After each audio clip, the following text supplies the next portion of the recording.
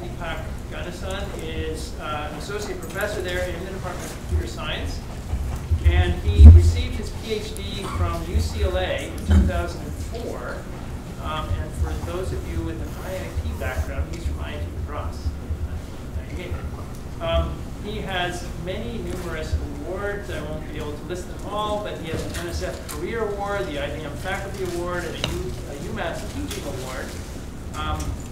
And he's also received many Best Paper Awards, most recently the ACM SIG-Chi Award this year, 2013, for the Best Paper in Chi, and also an honorable mention for Best Paper at Ubicom. I think Andrew was there for that.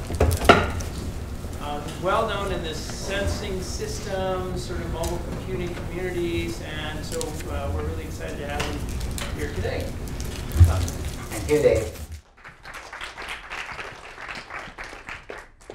It's a pleasure to be here. I know lots of people here, and it's a great place. And you know, it's particularly nice to be talking about this topic, which is on behavioral sensing, because a lot of the landmark work on mobile health has come out of here, and I know there's a lot of ongoing projects. So I'm glad to be talking about this topic here.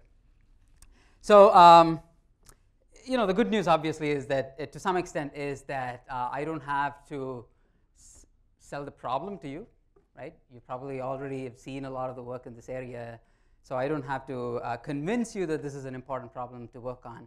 But the bar is high, that I have to convince you that there's interesting work to be done and that we've done, and so I hope to do that. All right, this is joint work with a lot of different people. As we say, the students get to do the work and I get to take the credit. So students and other collaborators have done a lot of work on this.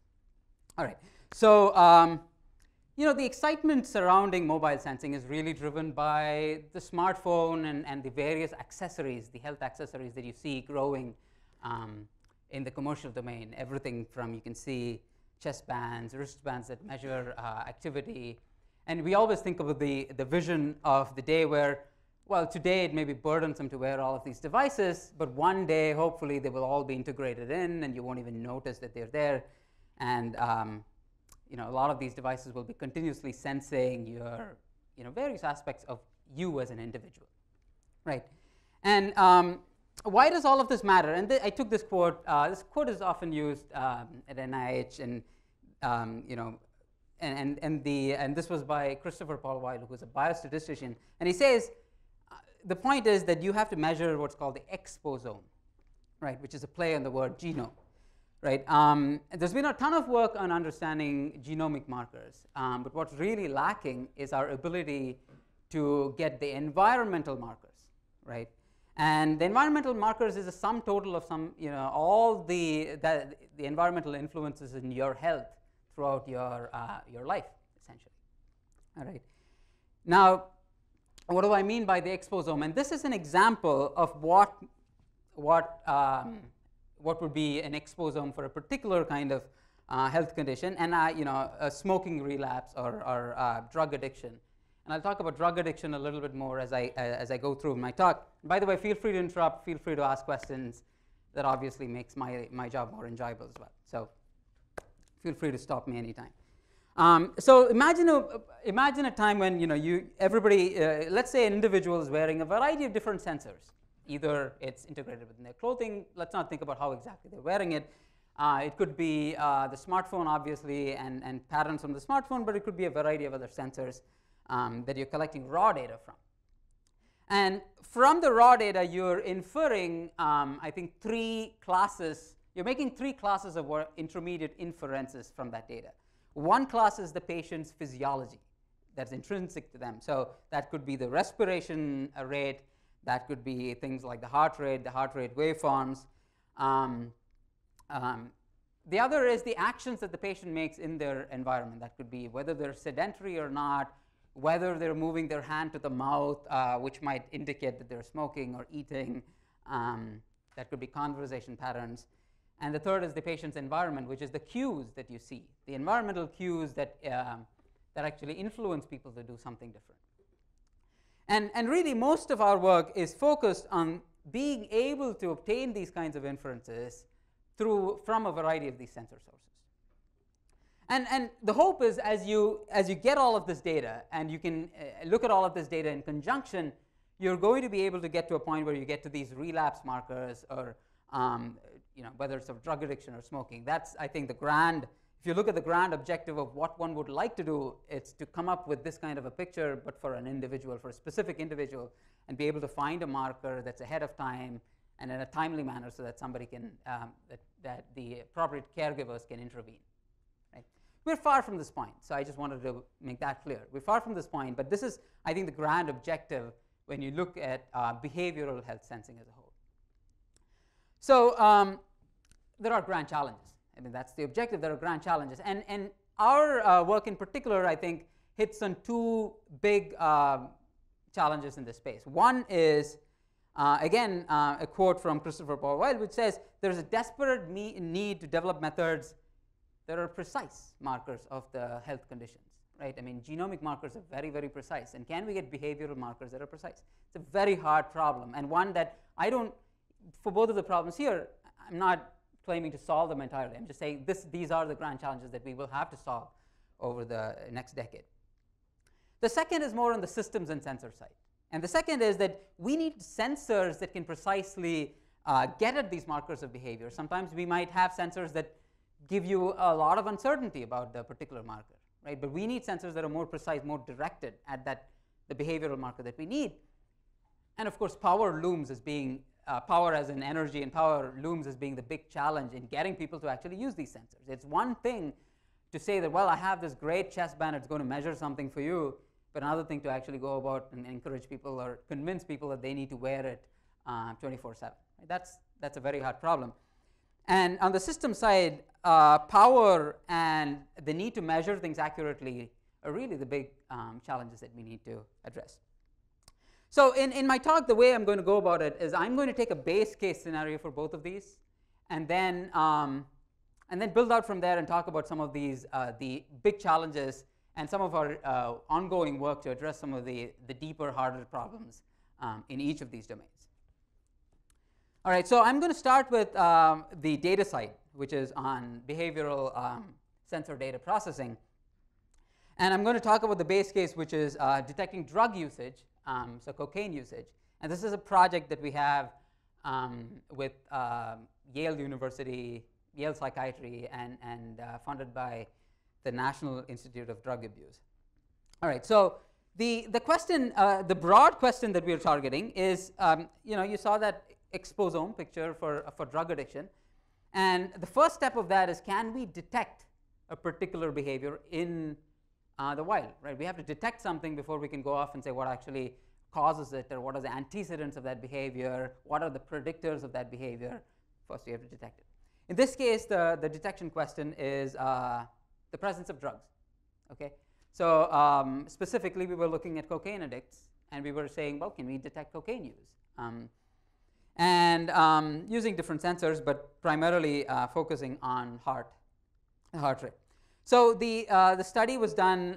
This was the first part of it is the inpatient part, where actually people were brought into a lab setting. They were brought into a lab setting, all right, and they had a dry out period of a few days where they did not use cocaine, and then they were given different dosages, right? So they were given 8 milligrams of cocaine for a short 20-minute period. They were given 16, and they were given 32 milligrams.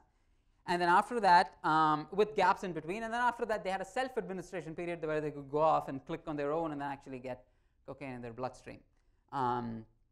So the dots on the top there represent the red dot and the blue dot represents the actual times when they clicked and the infusion times. In this particular case, every single time that they clicked, they got an infusion. Typically, there's a rate control that ensures that they don't actually overdose and so on. So and our goal was to say, well, can we actually detect that they had cocaine in their bloodstream?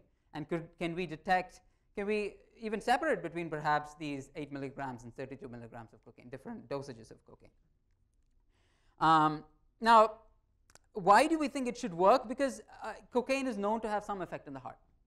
All right, so there's been lots of studies which have sketched out what effect cocaine has on the heart and the heart rate and various aspects of the heart, particularly the actual the morphological features in the heart are going to change depending on cocaine use. All right. So we had some hope going in that we were actually going to do relatively well in terms of detecting, or that the ECG is the right modality, the sensor modality to detect drug use. And so you can see here that the changes. So this is what I'm showing is kind of an idealized, if you will, waveform for different sort of different segments. So baseline is the light blue curve here.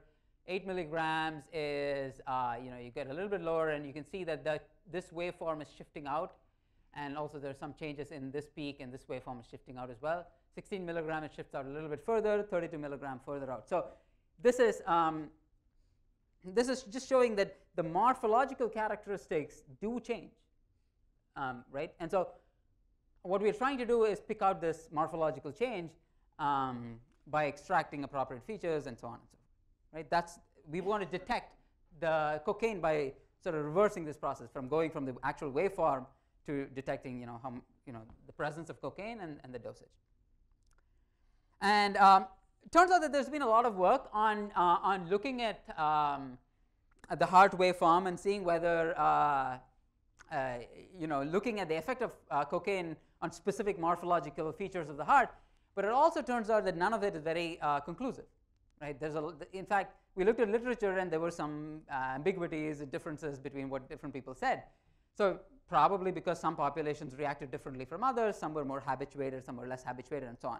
But it also means that machine learning techniques that looks at sort of the population as a whole as well as the individual should be able to do some of this automatically for us. So we looked at two things. One is, can we extract all of these features, and actually is there a benefit to looking at these features in conjunction? And the second is perhaps more interesting, which is to say, let's say we knew nothing about what the heart waveform looks like. Can we have a totally data-driven way of detecting cocaine by not giving prior knowledge, not assuming no knowledge? And so we extracted all of these different types of features from the waveform. So there's the R peak. There are all these peaks. If you look at the ECG waveform, there's different peaks: P, Q, R, S, and T. And so we extracted all of these peaks, and I'll talk a little bit more about the difficulty here in a second. But we extracted all of these peaks. We got different features, which was the time duration between the peaks, the height of the peaks, and so on. And we also did what's W here is waveform features, which means we didn't extract any peaks at all. We just gave the data set, standardized data set, directly to the classifier and said, you figure it out. Okay? And so we looked at these two different ways of classifying cocaine use versus not.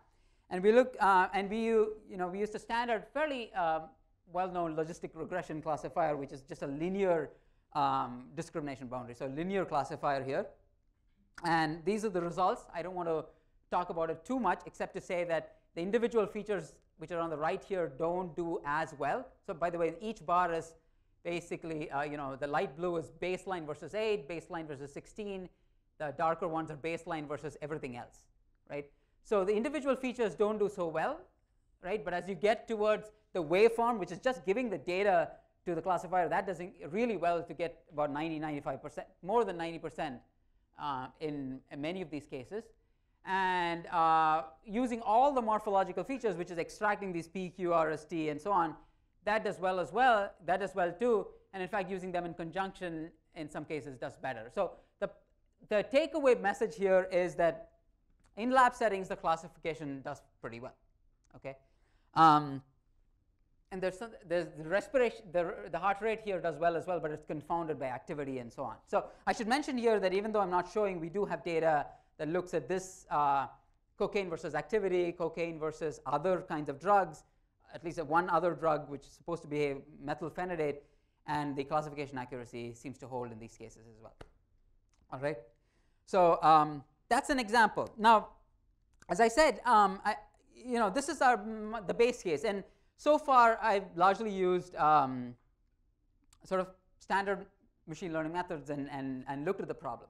So what I'm going to transition to is addressing a few hard problems that actually emerged in this space, and these are problems that we can't claim to have completely solved, but these are things that are incredibly important as we transition from looking at data in lab settings to actually going out and then looking at data as things evolve in the natural environment. One is noise. All right. This is even with these chest bands, even with these kinds of the kind of devices that particularly with the chest band. So the ECG devices that we are using are chest bands as opposed to the clinical ICU grade 12-lead ECG, right? So it moves around, right? The person is going to the restroom, the ECG changes, the person shifts around, the ECG changes. We also had the person wear these ECG chest bands within the unit as opposed to only during the cocaine session, and there's a lot of variability. And this looms as perhaps, the lab to field generalizability of our methods looms as perhaps one of the hardest problems that we will have to tackle in many of these kinds of inferences. So in this particular case, in our ECG case, you see a lot of baseline drift. Although it's relatively clean signals, you see sensor dropouts because the sensor just, for whatever reason, it's shifted a little bit. There's limited contact. The sensor drops out. There's noise in the ECG patterns. Essentially, your signal is never going to look precisely like what you might expect from an ICU quality sensor. All right? And so the question is, how do you deal with it? And this requires fairly sophisticated methods. So one of the techniques that we've been using here is what's called sparse coding. And the idea here is that if you take any of these noisy waveforms, right, it is, and if you take an idealized smooth version of the waveform, right, it's going to look like one of these peaks here. So what we do is you take a lot of raw data, unsupervised data, just take a lot of raw ECG data and extract canonical peaks from that data, right? So this process of extracting these canonical, what's called basis elements, is done completely automatically. All right? And the idea here is, you extract some potential peaks and you extract waveforms that kind of look and capture those peaks. And you can see here these capture many different characteristics of a potential peak in an ECG. Okay? So you extract these basis elements, and then when you get new data, then you can express any new data as a combination of this basis elements.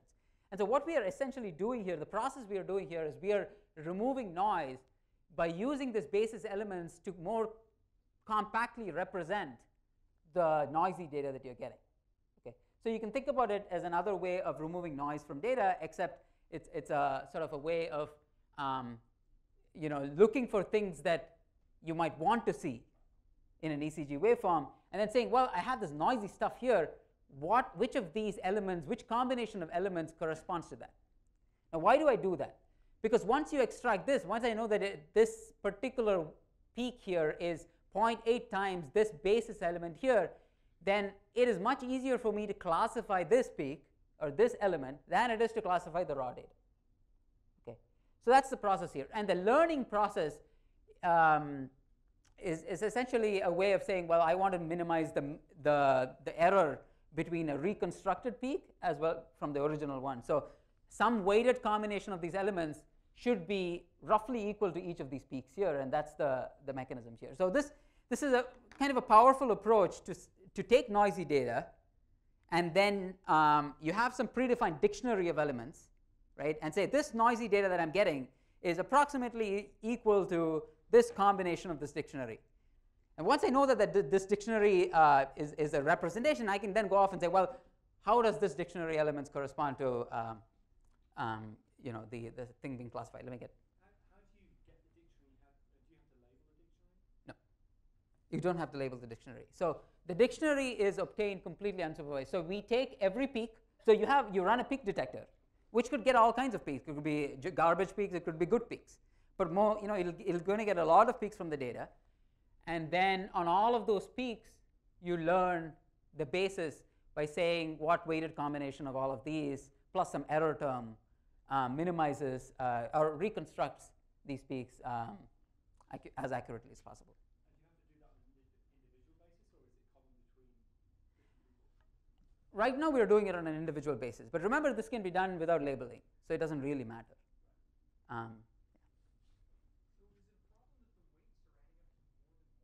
Yes, it is in this case. I just realized that as I was looking at it. Actually, well, let me think about that for a second. So, all right, fair enough. I'll take that. In this case, 50. We choose 50, but I think there's a problem. I think there's a question here in terms of, is there an optimal set of dictionary elements and so on. We haven't gotten to that. We just chose 50 arbitrarily. And I should say for fairly noisy data, we get about 94% of the peaks correctly labeled using dictionary elements, and actually we also use the sequence information. So a PQRST follows a sequence, P, then a Q, then a R, then S, then a T, and so on and so forth. If you use all of that, you can get peak labeling done very well. And part of what we want to do here is have waveforms. If you think about an ICU quality sensor, right? Incredibly expensive devices, but ICU quality monitors actually give you these peaks automatically. They have ways of extracting that when it's very nice data. What we want to do is to do some of that stuff through just data collected in the wild with all the noise and with all the variability. And that's, I think, in some ways we're trying to mirror, what would the ICU quality device give you, and can we get that in the wild, right? But it's harder because it's a much noisier signal. Any other questions? Okay, so this is one example of how we're going about dealing with noise. So here's another problem. And another interesting problem is that as you go towards real-world conditions where there's a lot of noise, you have to deal with with fusing information, right? That you're going to get more robust signatures if you can take a lot of sensors and you can fuse the information, right? And so behavioral fusion is a fantastic idea, particularly because, well, more sensors should mean more ability to reason about things in general, not just get more robust inferences, but also maybe ask causation types of questions or correlational questions and so on. So it's an interesting idea in general, although the problem here being we're getting data sets, and the ability to collect these kinds of data sets is the problem. So we don't yet have data sets that do this, although in the outpatient part of the cocaine study, what we're actually putting on people is a phone, a variety of monitors. We're monitoring location, galvanic skin response, ECG, respiration, just about the kitchen sink, and seeing if we can get to this point of being able to monitor a lot of different aspects of individual behavior. But this is one of the big interesting challenges as we move forward with a lot of streams of data.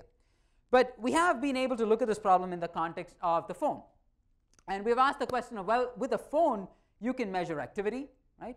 There's an accelerometer, and gyroscope, magnetometer, you can measure activity patterns to some degree of accuracy. You can monitor location, clearly. You can monitor social interactions, and so, I know that others have done a lot of work with a microphone. In this case, we just looked at Bluetooth, right? Just the fact that there's another Bluetooth device that's beaconing nearby, it gives you some information about the device that's nearby, and that device is associated with a person. So if you take all of this and if you run a variety of inference algorithms on that, and then you look at how these inference algorithms relate to these contextual inferences sort of correlate with each other both at any time point, because at any time point, my location might be dependent on my activity pattern. You're mostly sedentary at work, right? So just by knowing you're sedentary, you might be able to figure out that you're at work. Just by knowing that you're at work, you might be able to figure out that you're largely going to be sedentary, right? And just by knowing your social interactions, you can figure out where you are, right? So there are interesting correlations among these that may not be obvious that you can get by just looking at the relationships between these, not just at any particular time, but also the evolution of that over time, right? So you can use these structures called dynamic Bayesian networks to look at the evolution of these relationships across a variety of different inferences that you might make and how it evolves. And so what we designed was an engine that this was running on the phone, and applications could then ask for different things. So there are different ways of using this information. So one could say, well, I want the energy budget to be, say, 20%. So you can sense all of this, but I don't want to use more than some percentage of the phone's battery doing that. And what that would mean is that it leverages these correlations, but shuts off, say, the GPS or something else, but still gives you a location because you know that social interactions and activity relate in a particular way to the location, right? Or you could say, well, I have certain things that are private to me, like I don't want people to know I'm at home, but you're leaking that information by revealing something else because the Bluetooth information might reveal that you're at home, right? So you can sort of holistically look at the privacy exposure across all of these different variables. Or an application might say, I'm willing to tolerate some uncertainty. How about that? Just go ahead and give me this information, but with some uncertainty. So there are different ways of using it, but it gets to this question of how do I leverage different things in conjunction. All right. So again, that hits at some of the aspects of sort of how we're dealing with data. All right. So for the second part, I'm going to talk about our work on the other side, which is on the sensor systems and on the power, if you will, side of these kinds of embedded sensing devices. And again, I'm going to start with a base example of a particular device we've designed, and then talk about some of the challenges in that and how those kinds of challenges sort of are broader and lead to what one would consider the grand challenge problems over the next several years. So we designed this is what we call a computational eyeglass. You probably can't see it, but this eyeglass here has a camera that's looking at the eye, all right? A camera that's looking at the outside. You'll have to ignore these wires. It's just that we haven't had time to actually lay it out properly. But there's a camera looking at the eye. There's a camera looking at the outside world. There's head movement sensors. There's audio sensors. So head movement sensors tell you where you're looking, right? Orientation of your head. The audio sensors, these microphones can potentially sort of be used for figuring out if you are talking to me, who you are, speaker ID, or where you are, beamforming type things. All right. Now, and the reason we got into this was, remember one of the things I said was early on was, the contextual information is interesting, right? What are people looking at? Where is the cognitive attention of an individual going, right? Am I paying attention to something or not, right? And are there smokers nearby? Am I looking at a smoking advertisement? There are all kinds of interesting things in the environment, which from a behavioral perspective, if you knew that an individual's cognitive attention was going there, could be very valuable. Now, of course, more broadly, there's the Google Glass sort of way of looking at the world, which is advertisements, if you will. And so you could look at it that way, although I'm not going to talk about that. But again, just for those of you who might be wondering what the difference is, the Google Glass is essentially a front-facing camera that's for HD sort of video capture, right? It essentially say, well, I don't want to pick up my phone and take pictures. I just want to tap on my eyeglass, and then it records a video and displays email, which for the life of me, I wouldn't want that on my eyeglass, but maybe some of you like it, I don't know. But anyway, so this is continuous gaze sensing and attention sensing and cognitive attention sensing. It's a fascinating topic, which the Nobel laureate Daniel Kahneman, who did a lot of the work with decision making, a lot of his research on decision making and how people misinterpret the Bayes rule and so on was done using eye trackers. And I've been fascinated by that topic of, well, can we get these gaze trackers to work in real time on people? So what we want to do from here, we want to do eye tracking, continuous eye tracking. So figure out people's pupil dilation, which there's the saying that the pupil is a window to the soul. In that, even though other sensors may not detect things, the pupil dilation tells you a lot about people and their attention and where they're actually focusing, and their gaze patterns. You can also get sort of driving drowsiness detection and so on. So that's why we designed this prototype, and it's about 40 milliwatts, which is pretty darn good. I mean, continuously operating both cameras, that's about a factor of 5 or more, I think, maybe 7 or 8 less than a Google Glass. All right, so that's the computational eyeglass. But there are several challenges here that I think I want to touch a little bit on. One is, what can such a platform sense in real time? All right, and this gets at this. I'm fascinated by this. We can always store the data and ship it off, but what can you do in real time? Right? And this hits at one of the problems which I'm interested in, which is just the ability to do things at low power as close to the sensor device as possible. And the other question, perhaps a much longer, perhaps more far-reaching, farther into the future question is, can I operate? My device today operates at operates at about 40 milliwatts. Can I get it to operate at 40 microwatts or 4 microwatts? What will it take to get to the point where these kinds of devices are no longer, have a battery pack on them, and in our case, we have a battery pack that needs to be connected here. No longer have batteries, just wear them, we forget about them, and move on. All right. So let's talk about the first one. And so you can see the video there from the gaze tracking. So the video there shows the eye and gaze as the x coordinate, on that the right side there. Keeps running in a loop, so you might get dizzy watching it for a while, but you'll have to ignore it for a while, after you see it once.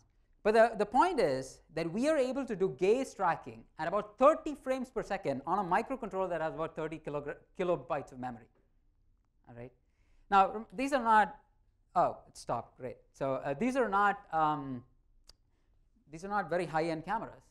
All right. These are very simple cameras, but we are able to do all that gaze tracking at 30 frames per second. And the main idea there is that so what we leverage is a neural network-based algorithms. And the idea here is that your eye, right, there's a lot of correlation in the pixels that you capture about your eye, right? And so if you can exploit that correlation, you don't need that many pixels in order to actually figure out where you're looking. That's the idea. That this imager has about 10,000 or 20,000 pixels there. But we need only about a few hundred pixels in order to figure out where your eye is looking. So we train a neural network to determine which pixels might you have to sample to get the most information about your eye. And then you just plug it in. You just put it into the microcontroller, right, and let it go. And that's essentially all we do, right? We learn the pattern, we bake it into the microcontroller, and that. In fact, even 30 frames per second, I think we can probably reach about 100. But that's the algorithm. Yeah. It's an extremely cool device.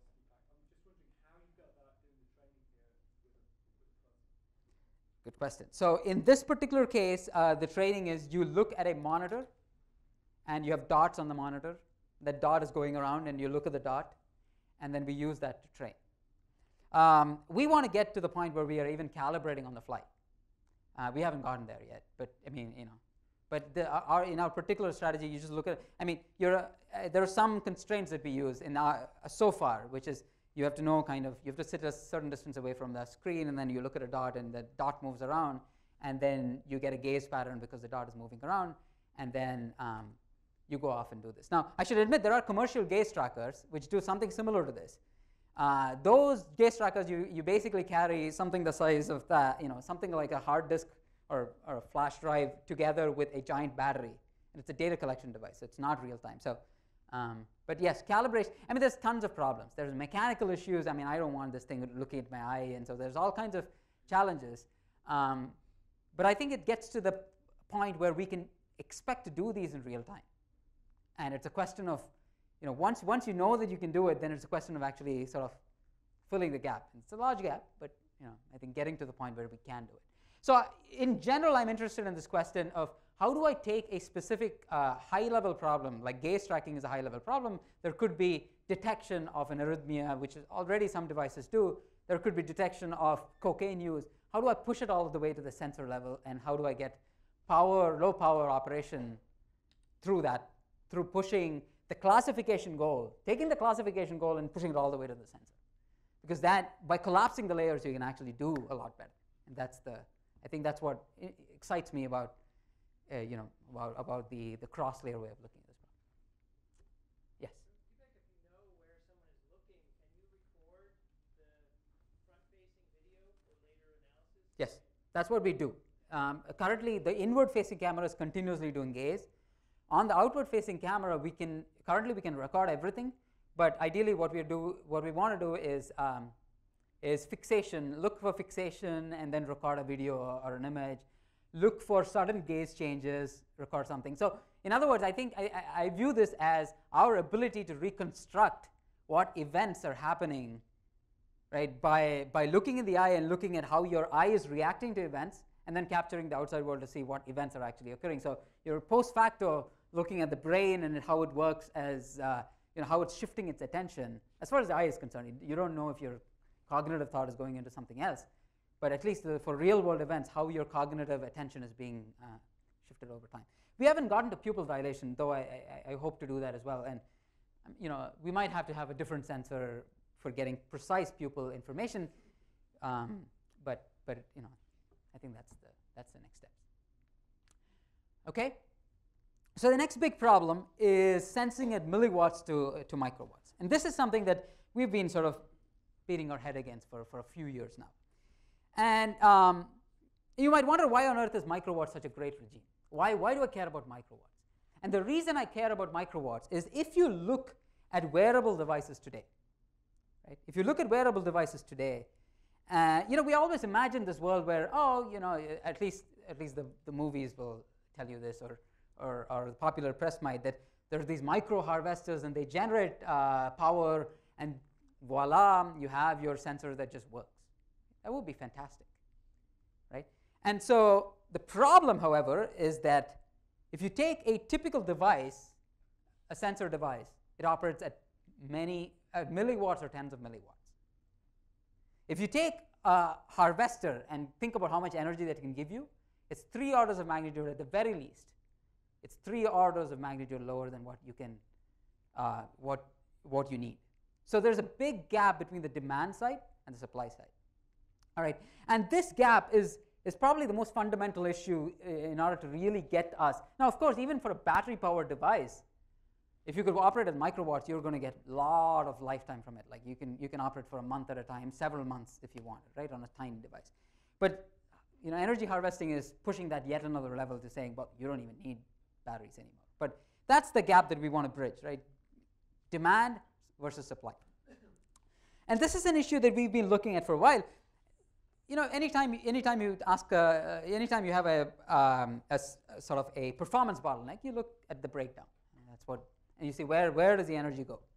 So let's look at a breakdown of where the power goes in different sort of aspects of your system. So the x-axis here is power consumption logarithmic scale microwatts, okay?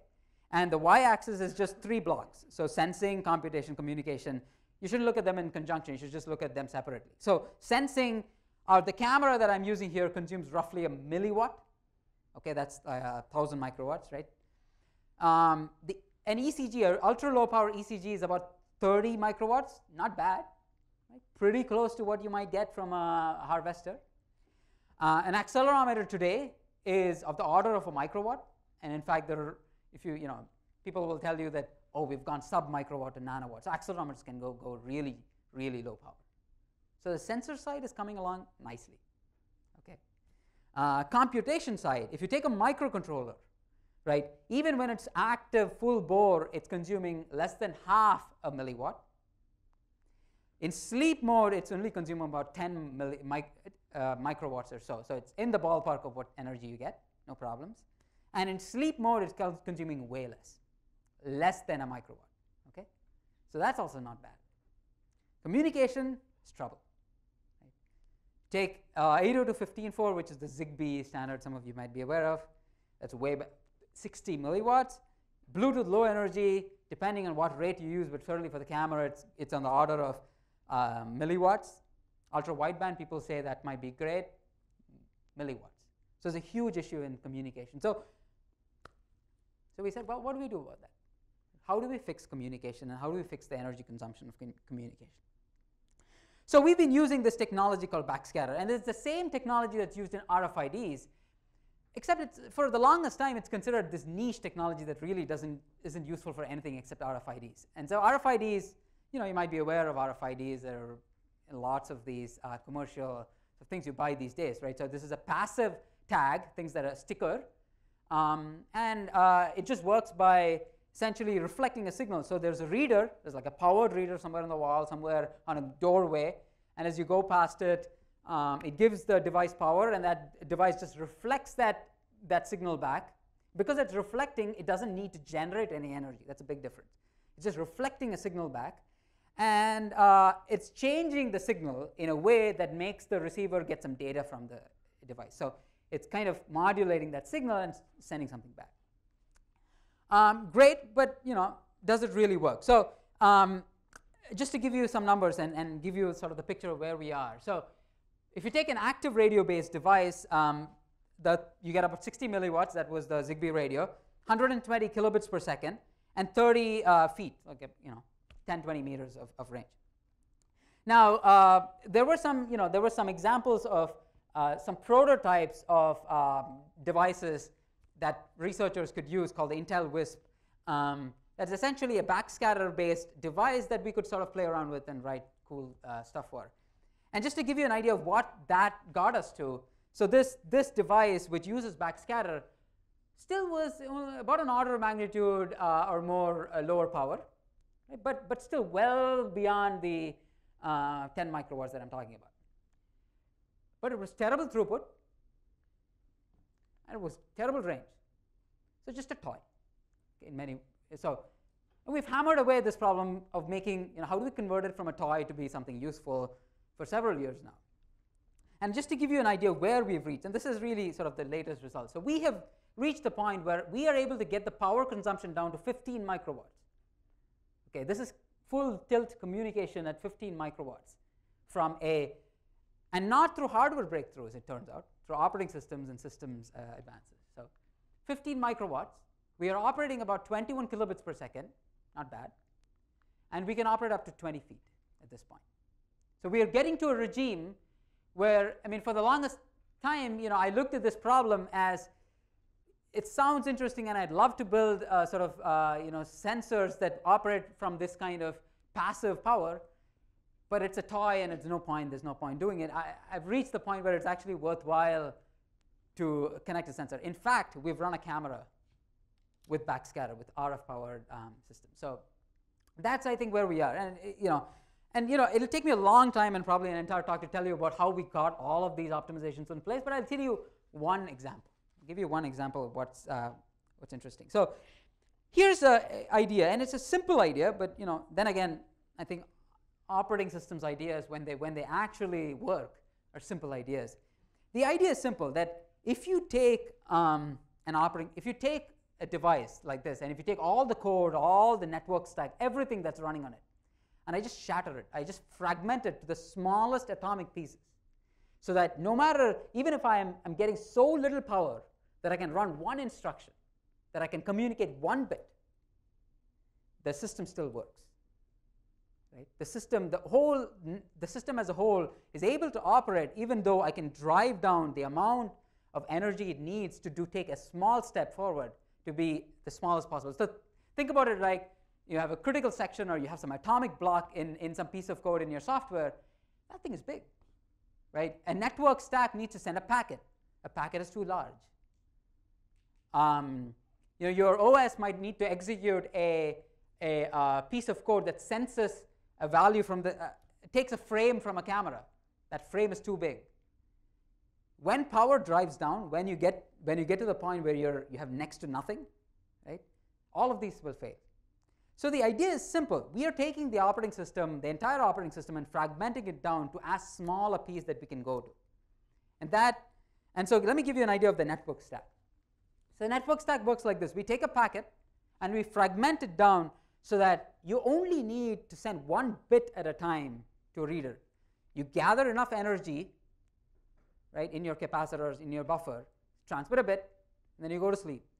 And then remember, in deep sleep state, you're consuming very little power and you can actually recharge fairly easily. Right? And then you transmit the next bit.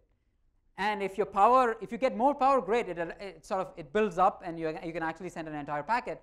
But the whole point is we can scale down to the most extreme conditions. And just the ability to scale down gives us tremendous benefits. So this is sort of some of our results.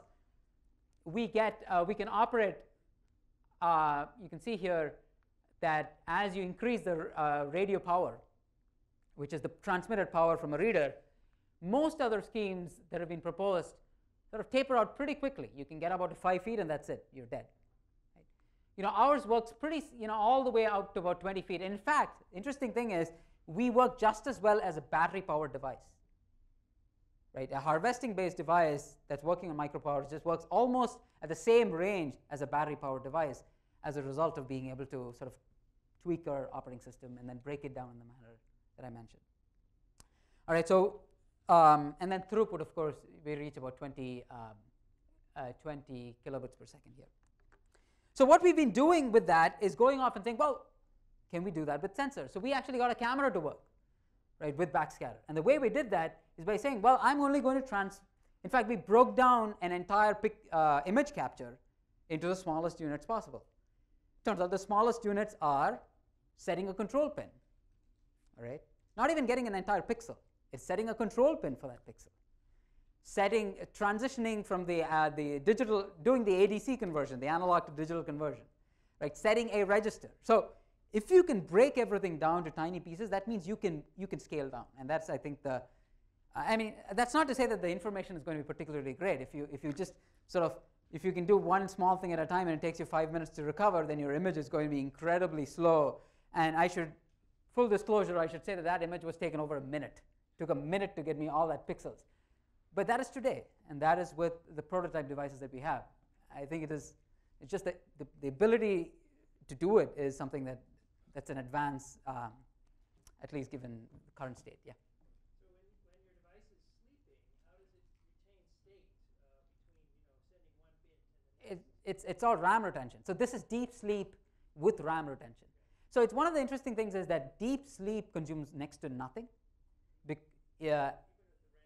Even with RAM on, and that is the optimization. Many of these microcontrollers have gotten to the state where deep sleep is like 0.1 to even 0.01 microwatts. So far less than even the deepest, darkest conditions. I literally think like down in that desk there, you have enough light on a small solar panel to keep you alive. So one of the optimizations that microcontrollers do is the ability to do deep sleep really, really well. And so that is that's been great. That is an aspect to exploit. And in fact, there's been some fantastic work from Andra's group and so on using flash memory, but other ways of retaining state like flash or EEPROM is going to kill you immediately, just because the power consumption of those persistent memory is orders of magnitude higher. So, but deep sleep saves you from having to save state in persistent memory. And then again, the problems that we're looking at is more transient. We're transmitting packets, right? So you cannot wait for a long time. You're actually going, and then you're essentially sort of going in very short bursts, and then sort of stitching them together despite variability. So I should mention there's a lot of, the devil is in the details, right? There's a lot of details behind getting an entire network stack to work means addressing multi-node coordination, dealing with collisions, and all of that stuff, and doing all of that, but still retaining the ability to scale down it's taken us a long time. But I showed you the end result, but the idea is just break it down and just keep the engineering. Yeah, tremendously cool idea. But just a natural question is, if you wanted to write an application for this OS, I know you haven't got to that point. Yeah. Would it be extremely difficult to program? Do you have to have a completely different programming paradigm? I think you'd have to have a paradigm where you have to think about gaps. I think the operating system can fragment things, but it cannot figure out. There are going to be variable-sized gaps as a consequence of the nature of the energy dynamics, and so the difficulty is in how to take an application that has some high-level requirements and be able to adjust the gaps that way. I think it can be done, but it's difficult. So for example, if it's a moving target, and we have some images, if it's a moving target, you get motion blur. And so there are two ways to go about it. Either to say, well, I don't mind the motion blur, I'll deal with it post facto, or to say constrain the device so that it's not giving me motion blur based data. I like the former.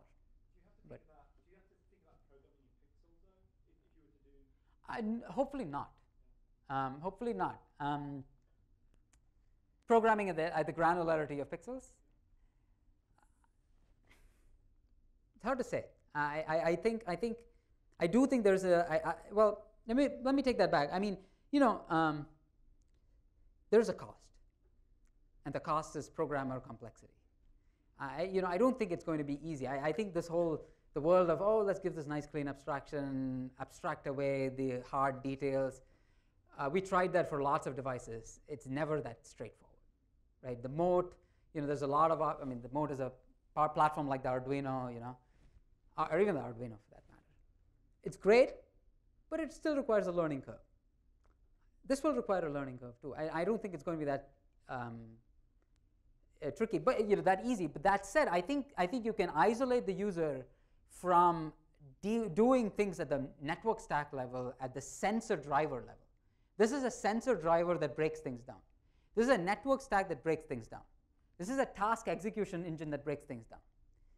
Now, can you reconstruct to get your high-level goal? I think there is a thought process there, but at least you don't have to program that. So, any other questions?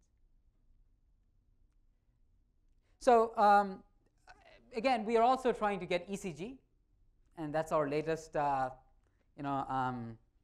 project. Can we get ECG with backscatter? So, the vision, if you will, of a patch, just stick it, forget about it, move on. Can you get that with backscatter working? Even if it's battery powered, the very fact that backscatter as a communication technology consumes 15 microwatts still means that you can run an awfully long time if you can get this working. Now, I should mention that there is a caveat here, and the caveat is that there needs to be a reader somewhere. Okay, and so we're thinking about that as well. How do you get a Wi-Fi access point to be a reader, or how do you get that integrated with the reader? Hard problems. I won't say we're anywhere close to getting there, but I think baby steps.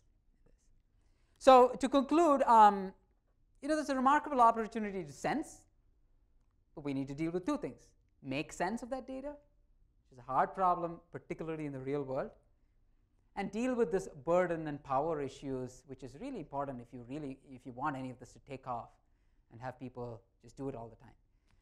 At this point, I think it's still these are platforms and these are ways to enhance our understanding from a research perspective. But from the end user perspective, there's still sort of ways to go before people just go off and then do these kinds of things. So with that, thank you.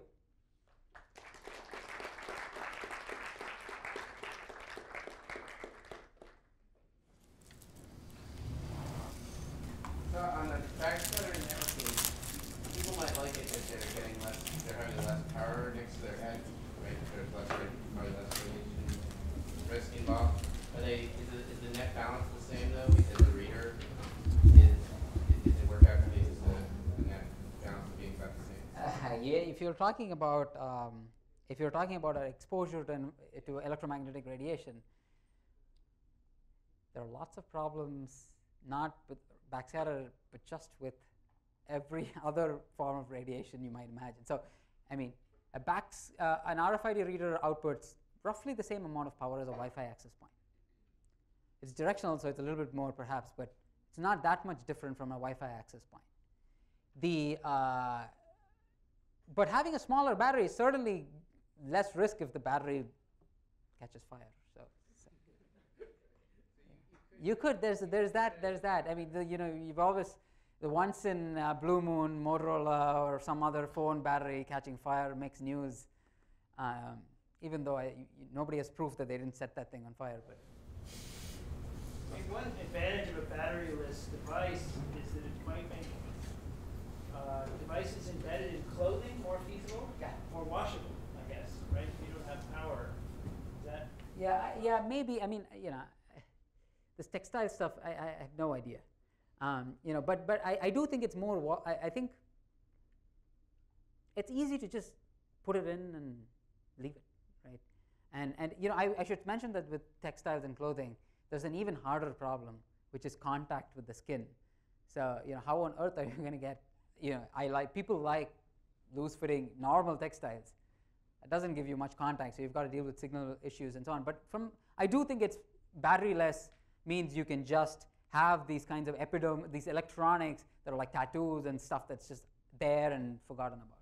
And Speaking of washable, I mean, presumably if you're wearing it and forgetting it, it's it has to get be washed, right? Absolutely. Hopefully. I don't know about some people, but you'd like to bathe from time to time. It has to get washed.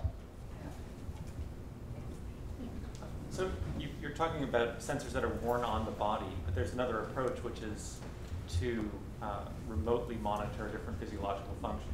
You might be able to monitor heart rate, for example, breathing, other aspects, just by the appearance of the skin and other movements and so forth. So would you comment on this other world of putting the sensors off the body and playing?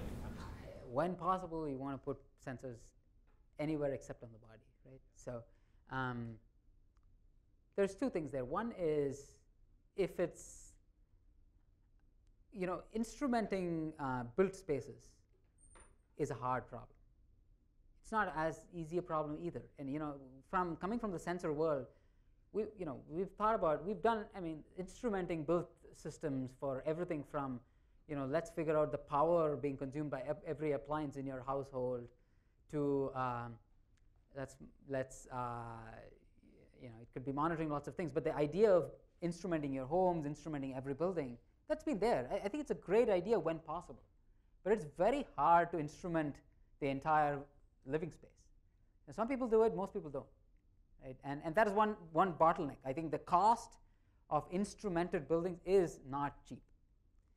That's the second is, but still, burden-wise, when possible, put it where they can see the individual. But I also think that the farther away you go from the source, the more noise there is, the more confounders there are, the harder it is to sense. The uncertainty increases with distance, in many cases, not with all modalities.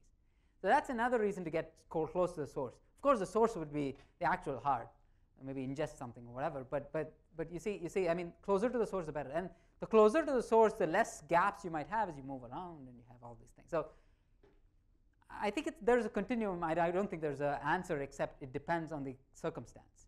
So for example, if I'm sitting in front of my computer and I want gaze tracking as I'm looking at apps on the screen, put a gaze tracker on your computer. Right? Perfectly, that's the best solution. But if I want gaze tracking as I am moving around somewhere else, then you have to put it closer to the individual. So I think it depends on the circumstance. Okay. So it seems that many of us have the problem that we have too much power. We're taking in more calories than we're burning.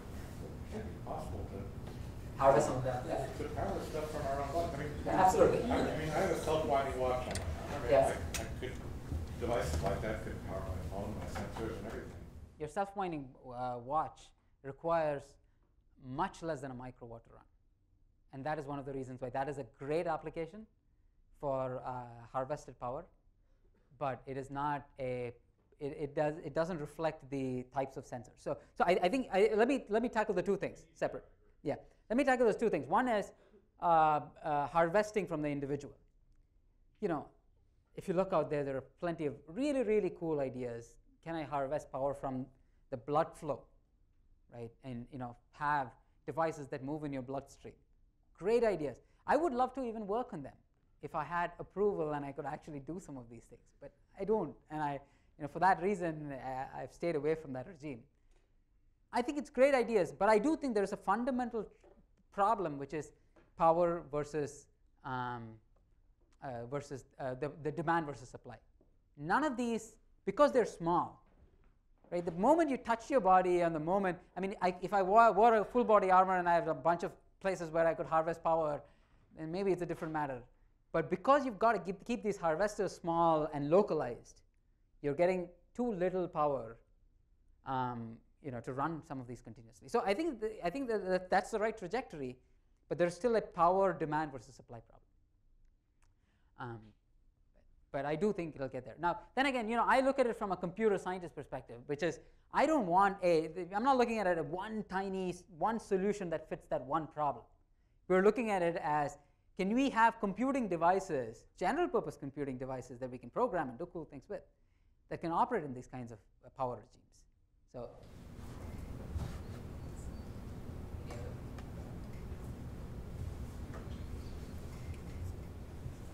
Okay, you mentioned removing noises from the ECG data. So how about other sensor data? Like if I'm analyzing the sensor data, and how could you find that this data point is valid? You mean removing noise, right? Yeah. Yeah, I think to some extent it is very dependent on the type of signal. In this particular case, we were looking for peaks, and we had peaks of a certain shape. And so we could say these are the canonical shapes of these peaks, and then sort of apply that idea. We are using something similar for another project where we're looking at smoking behavior and smoking gestures, smoking, drinking, eating kind of gestures. You can look for specific gesture waveforms and then get canonical sort of waveforms of that and try to use that to figure out what would be a reliable point versus not. But I do think it's very sensor specific. You take a generic problem, I don't know that there's a generic answer. So it'll have to depend on the specifics of the problem. Okay, well, thank you very much. Thank you.